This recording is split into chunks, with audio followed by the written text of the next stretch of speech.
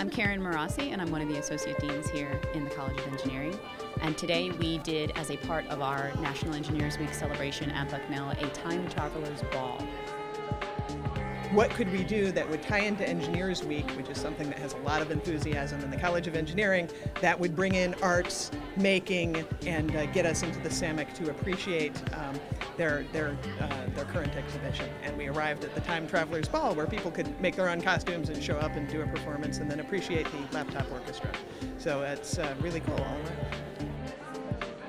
I think it was extraordinary coming here and having the opportunity to have these students share what they've been doing with this new laptop ensemble here at the Samek Museum.